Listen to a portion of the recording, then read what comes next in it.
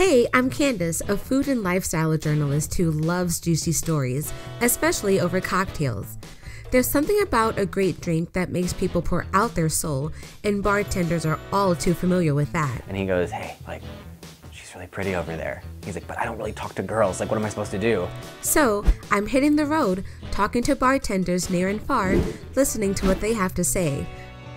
I'm in America's birthplace, Philadelphia, PA, at historic McGillin's Olde Ale House.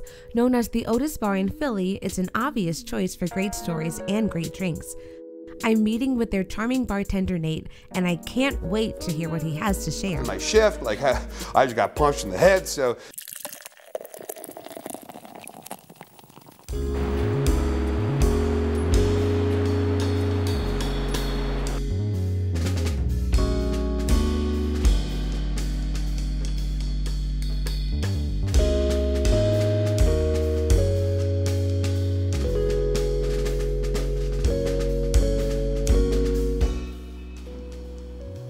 Nate, how's it going? Hey Candace, how you doing? Good to see you. Likewise, welcome back. Thank you.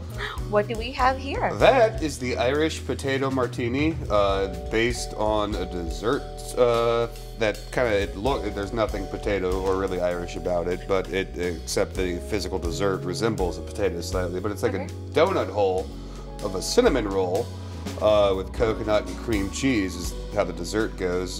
So this is a Malibu rum, coconut milk, vanilla vodka, with a cinnamon sugar rim, and it's almost like a Cinnabon in a glass, is the way I like to think of it. You had me at Cinnabon. Yeah, so yeah, I think slightly fewer calories, but oh, well, even better. Yeah, well, only slightly, yeah. Smells divine, thank you. Enjoy it, yeah.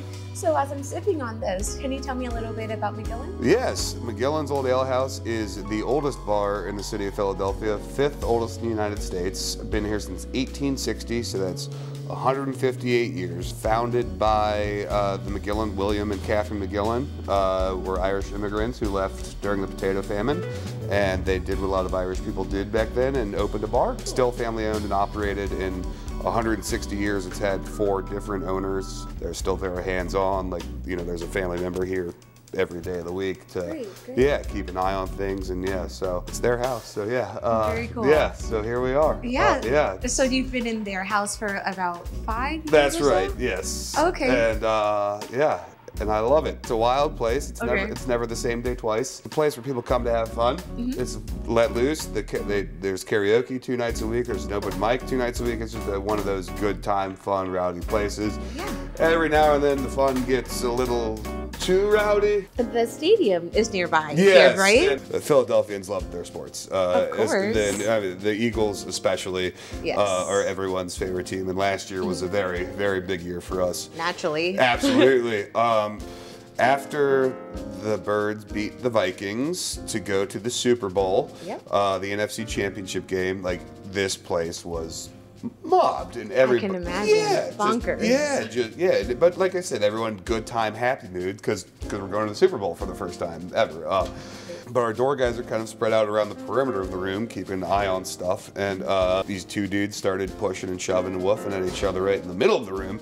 I look for my door guys. I look through the mass of humanity in between the fight and my door guys. I'm like, well, there's no way they're getting here before this gets any worse. Right. And it's one of those situations you need to nip it in the bud immediately because this is the epicenter. Escalate. Me and my buddy, for the first time ever, had to physically hop over the bar just to pull these dudes apart. My buddy dude was fine. He's like, he started just get him away from me. The guy I got left with.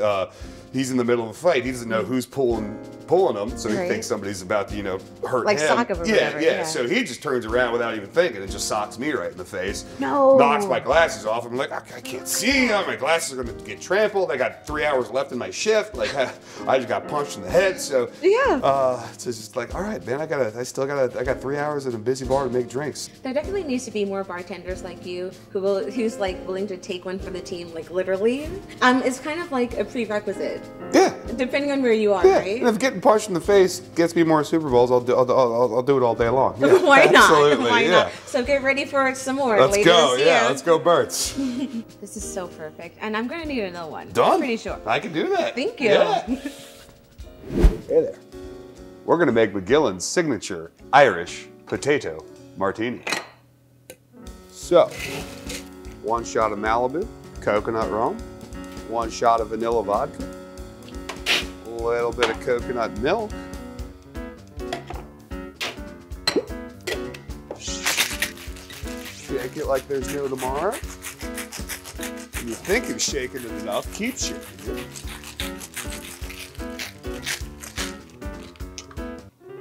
And then we slowly strain it. That is cinnamon sugar around the rim of the glass there. So you get a little bit of flavor in every sip. And top it off. A little bit of shredded coconut there for taste and for texture. And all you gotta do now is enjoy it.